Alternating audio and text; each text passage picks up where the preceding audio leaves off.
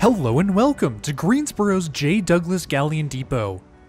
Today we are riding on Amtrak's Carolinian in business class from here up to New York City. We've got a 12-hour ride ahead of us, so let's get started. Greensboro's Galyon Depot was built in 1927 as the Greensboro Southern Railway Depot. Southern Railway operated trains in and out of Greensboro until 1979, with renovations taking place in the early 2000s ahead of its reopening on October 1st of 2005. The station now serves Amtrak's Crescent and Carolinian long-distance routes and the North Carolina state-sponsored Piedmont service. As I mentioned in our previous ride out of Greensboro, the station is absolutely gorgeous. From the high ceiling and arched windows to the incredible Southern Railway map, the station is a masterpiece. If you're ever traveling through Greensboro, take a moment to just stop and appreciate this amazing station. As much as I'd love to hang around, we have a train to catch. The departure board shows that we're still set for an on-time departure of 8:24 a.m. About 15 minutes before Train 80's scheduled arrival, the first boarding announcement is made and we can head out to Platform 2.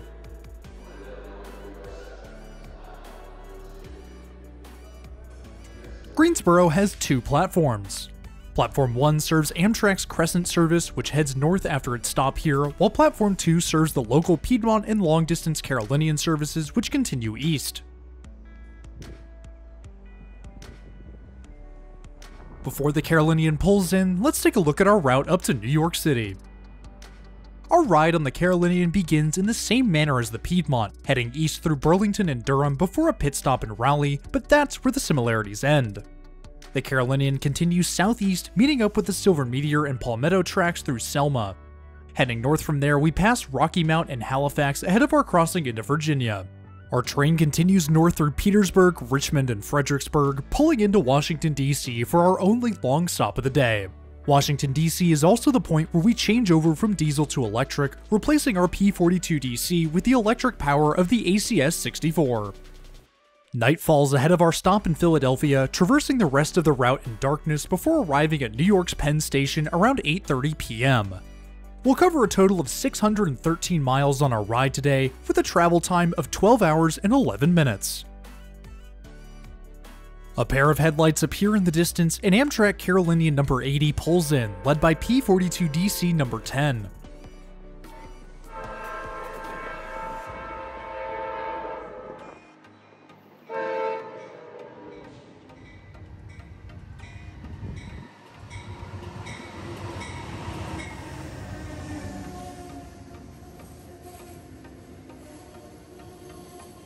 The brakes squeal as our train comes to a stop and we can climb aboard.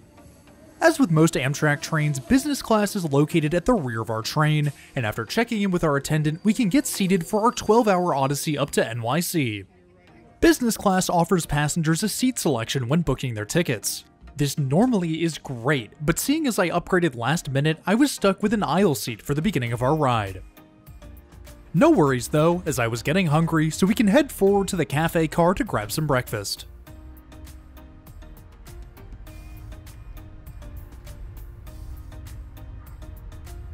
The cafe car is fairly empty this early in the morning, which is great, as I could get some work done while enjoying the ride.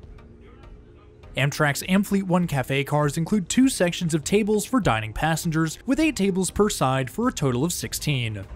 One of the great amenities for business class passengers, especially on longer rides, is complimentary beverages. This extends to Amtrak's entire selection of non-alcoholic options, with alcohol being a paid extra. For breakfast this morning, I chose a lemon pound cake and a can of cold brew coffee, both of which are new options added with Amtrak's revamped cafe menu.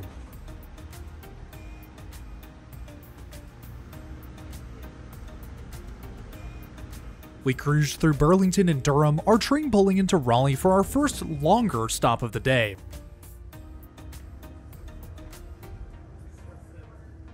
Raleigh is not scheduled as a long stop by any means, but due to some technical issues, we were stuck for around 15 minutes.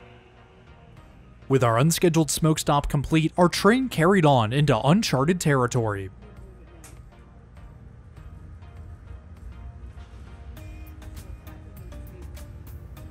track speeds on most routes across the network peak somewhere in the 70 to 80 range.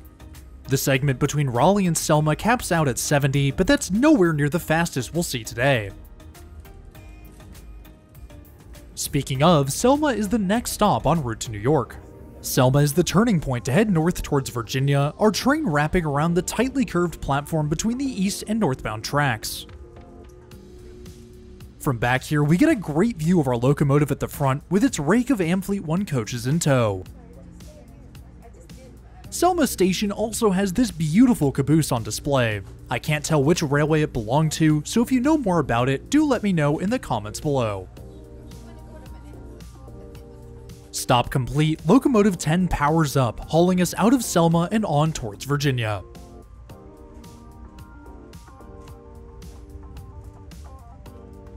Returning to our seat, we can have a look at the business class seating on board. We're seated today in seat 1A, a window seat at the very front of the coach. Because this is the first row, we have no seat in front of us and thus as much legroom as we can get. Stretching out, my feet just barely reach the wall in front, which is more than enough to stay comfortable on our long ride. Sitting here does mean that we don't have a tray table or seat back pocket, but it's a small price to pay for this much space. Above the seats in each row are the usual lights, with 2 outlets found just below the window.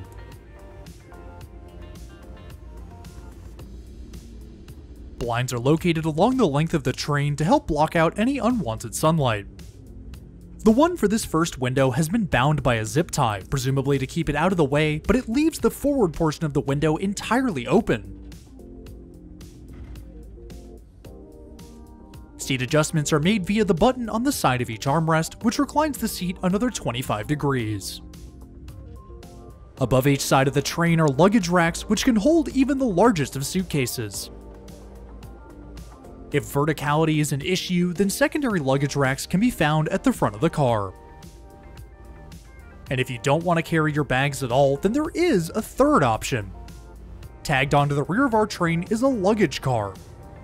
Checked baggage is not an uncommon sight on most long-distance Amtrak trains, and the Carolinian is no exception. Passengers are allowed 2 free checked bags in addition to 2 carry-ons, so there's never any need to worry about exceeding the limit. While we're enjoying the ride, why not hit that subscribe button? It's totally free and it really helps support the channel. If you want to go the extra mile with your support, then feel free to check out the channel's Patreon or become a channel member. Patrons and members get their names in the video, access to exclusive weekly posts, and even the opportunity to vote on future videos. If those perks pique your interest, then click the links in the top right or in the description below to learn more. The miles come and go as we make our way north, stopping at Wilson and Rocky Mount along the way. Departing north from Rocky Mount, keep an eye out for this gorgeous Atlantic coastline and CSX mural. Painted on the side of the Carolinas Gateway Partnership building, the mural is a nod to the 2 railways that helped build Rocky Mount, one of which still runs today.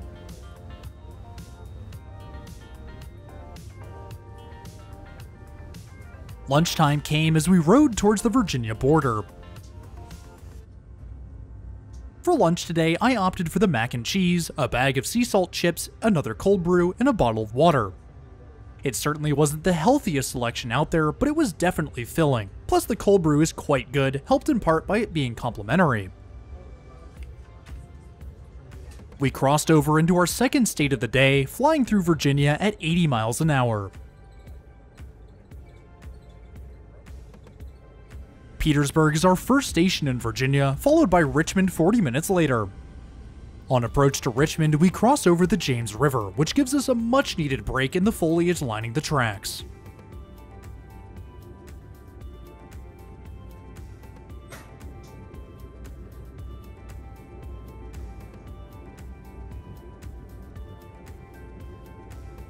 Richmond is also where we cross paths with the late-running Silver Star. On the front of the Star is Federal Railroad Administration number 221, an automatic track inspection car painted in that classic Pennsylvania Railroad Tuscan red.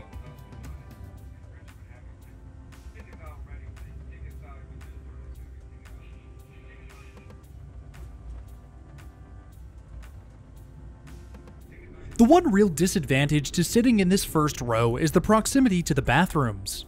I personally don't mind, but it can be uncomfortable to some passengers. But while we're on the subject, let's see what they have to offer. Amtrak's Amfleet 1 coaches include 2 bathrooms, a regular and an accessible facility. The accessible bathroom on our train was quite clean, with no real blemishes to speak of, a great start so far. The sink works well with plenty of soap, paper towels, and toilet paper.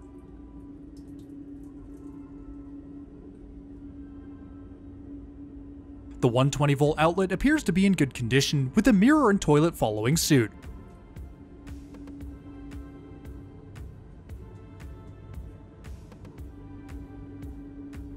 Honestly, it's a step up from what I'm used to from Amtrak facilities, and I have to hand it to our conductors for coming through and refreshing the bathrooms fairly frequently. Most of Amtrak's single-level coaches now offer free Wi-Fi. Connecting to the network is easy, and the speeds are serviceable but not great. At around 2.1 megabits per second, it's enough to browse the web and maybe do a bit of streaming, but the network can be spotty at times, so no guarantees your connection will hold.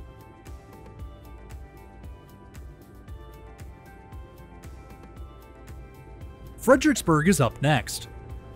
Fredericksburg is also the first stop shared by a commuter rail service, with VRE's Fredericksburg line making the run down from DC.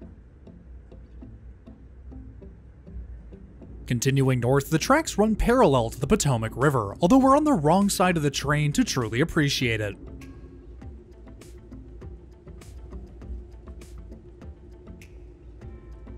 The Washington Monument pokes up over the treetops as we cross the Potomac, the tracks giving us an amazing view of the Capitol down Capitol Street.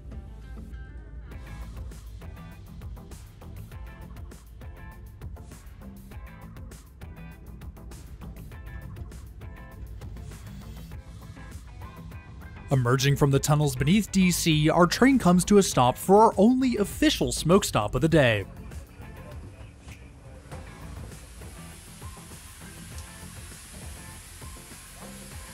DC is also where the coolest part of the journey happens, the engine swap.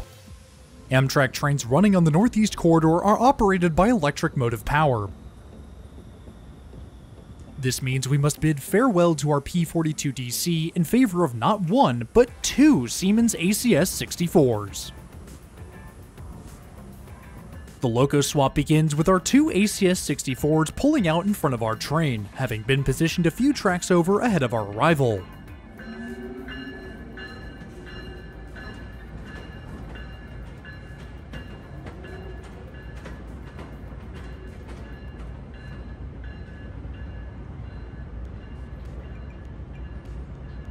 A crew then uncouples our P42 DC, which pulls forward to finalize the disconnect. Of course, DC is no slouch when it comes to railway action. While our crew works to disconnect our P42, the Capital Limited backs in ahead of its departure later that evening, while the southbound Acela pulls onto one of the high-level platforms at the end of the line.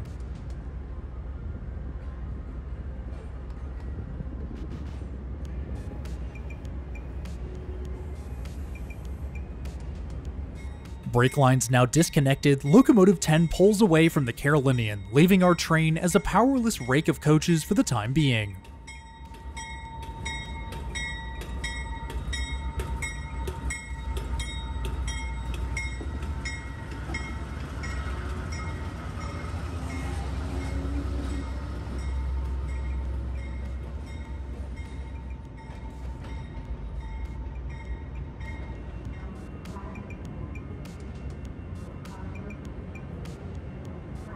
With Locomotive 10 now clear of the track, ACS 64s number 621 and 615 pull in to take over.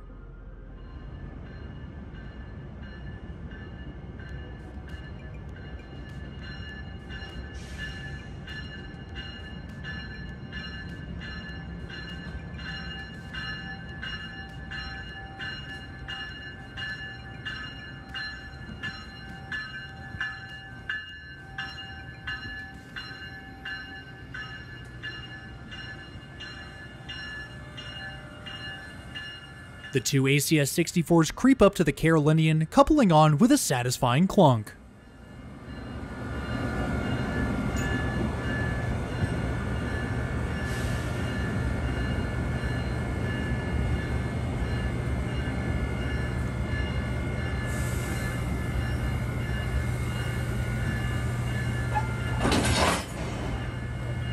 With our train now under electric power, we can climb back aboard to continue our ride up to NYC.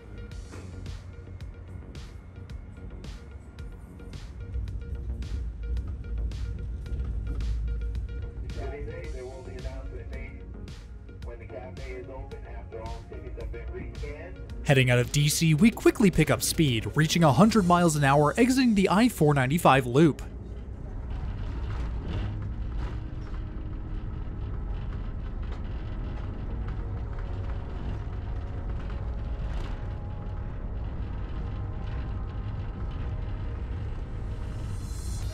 While we've still got some daylight left, let's take a look at some stats about our train. Taking us up to New York City today is Amtrak Carolinian number 80. Leading us through to DC was GE Genesis P42 DC number 10, with ACS 64s number 621 and 615 taking over to New York City. Our P42 DC was powered by a GE V16 engine, producing 4,200 horsepower. P42 DCs are rated for a top speed of 110 miles per hour, but track speeds on the Carolinian limit trains to a maximum of 80 miles an hour. Our ACS 64s are powered by Siemens 3-phase AC traction motors, producing a continuous output of 6,700 horsepower. ACS 64s have a boost mode, which ups the total output to 8,600 horsepower or 6,400 kilowatts over shorter intervals. With 2 locomotives, our train outputs a whopping 13,400 continuous combined horsepower, with the option to boost to a ridiculous 17,200 horsepower when needed. Amtrak's Carolinian operates on the 704-mile line between New York and Charlotte, North Carolina. Journey times between the two termini sit at around 13 hours and 31 minutes for northbound trains and 13 hours and 50 minutes for southbound trains. This leaves the Carolinian with an average speed of 52.1 and 50.8 miles per hour for north and southbound trains respectively.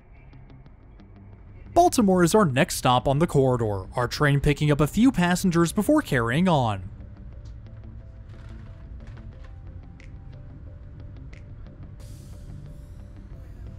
Sunset comes on the outskirts of Baltimore, the sun illuminating the sky with a gorgeous suite of oranges, pinks, and blues.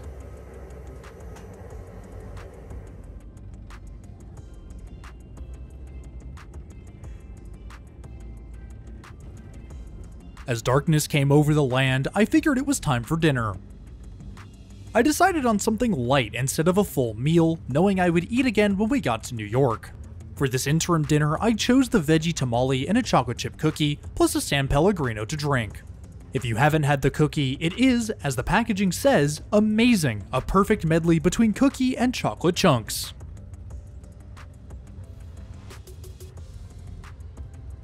Philly is next up, our train stopping a bit longer than expected due to some traffic ahead.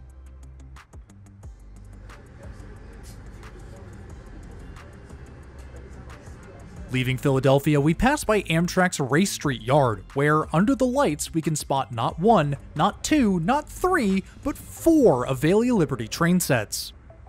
Amtrak has since received their 5th from Alstom, with more on the way ahead of passenger service later this year.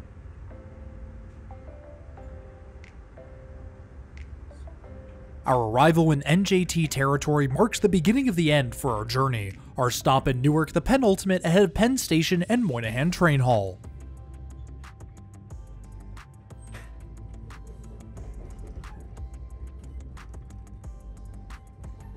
Out under the lights beside Portal Bridge, construction is underway on the new Portal Bridge.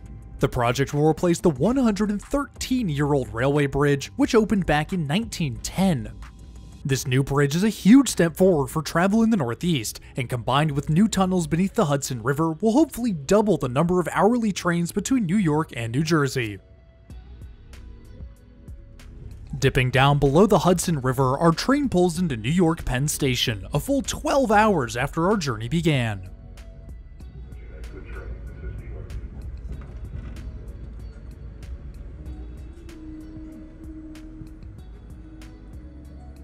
With one last look at our business class coach, we can step off the Carolinian and out into New York City, where we'll bring today's video to a close.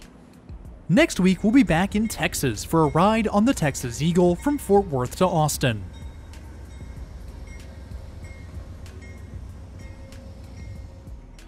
If you're new around here, I would really appreciate it if you hit that subscribe button down below. It's totally free and it really helps support the channel. I also want to give a huge shout out and thank you to my patrons and channel members. I really cannot thank y'all enough for your incredible support. If you too want your name in the video or just want to support the channel in more ways than one, then head on over to the links in the description below. But anyways, that's all I have for today. Thanks for riding with me, and I'll see you in the next one.